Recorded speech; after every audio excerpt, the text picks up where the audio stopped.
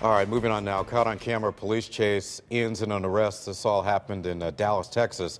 Police say a man carjacked a person driving a Dodge Challenger and then led cops on a 20-minute chase. Then that car slammed into a minivan at an intersection. A couple of people who were in that van then confronted the suspect. He was trying to get away. They made sure he did not. Wow. You see it here. What footage? Scuffle ensued. The police got there a short time later. Now that suspect faces charges of aggravated robbery and hit and run.